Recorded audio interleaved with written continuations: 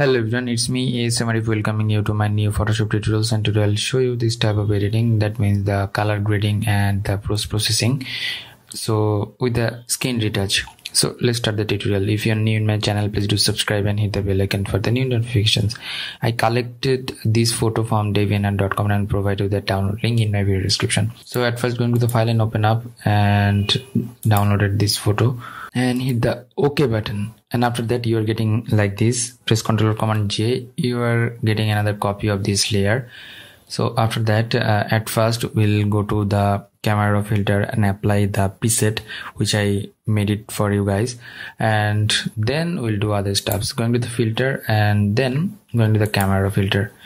So after going there, here is 3 dots and going to the load settings options from the XMP, the forest girl, I given the name and load it up. So you're getting the tone like that. So what I've done over here, let's see, and then we'll do the other stuffs. At first, in the basic options, I just made the temperature -9 and all the stuffs is 0. If you want, you can get some contrast, down some highlights. It's totally up to you, but in my case, I made it like this in a flat. And the texture, I made it -10 because of if you give too much texture, it will be like a little bit of like noisier like that. And the texture -10, and here the vibrance I given that is the -15. So vibrance is that things, if you made it too much it will be more vibrant, but I just made it a little bit down. If you want, you can make it a little bit up. So it's totally up to you.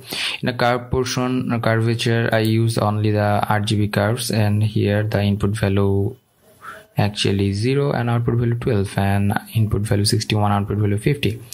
Input value that is 123 and output value 112, and input value in this portion 164, output value 158. Input value here 255 and output value 252. That's good. And the detail options, I made the sharpening amount that is 55 and the radius 1.0 and detail 25, and masking I didn't use that, I just made it 0. And the noise reduction plus 42 and the color noise reduction 52.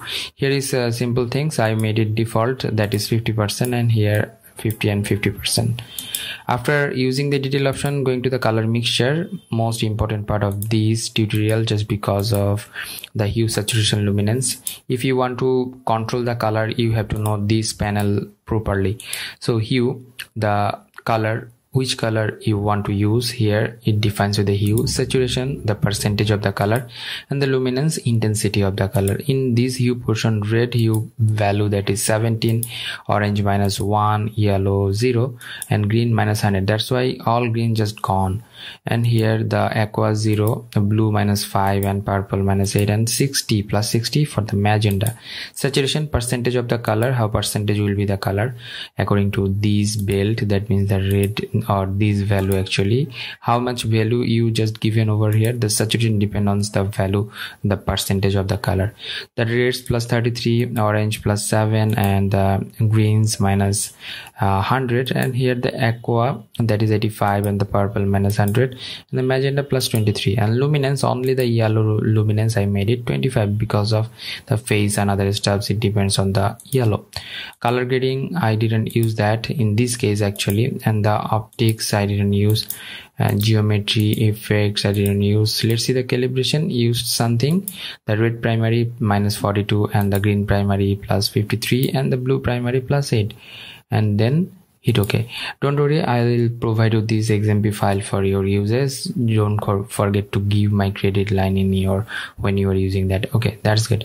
And after that, in this portion you're getting the face like that. I want to make the face more smooth. How to do that? Going to the filter and going to the neural filter.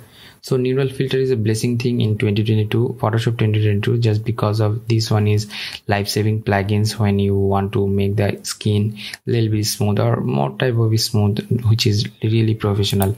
And here smoothing like that.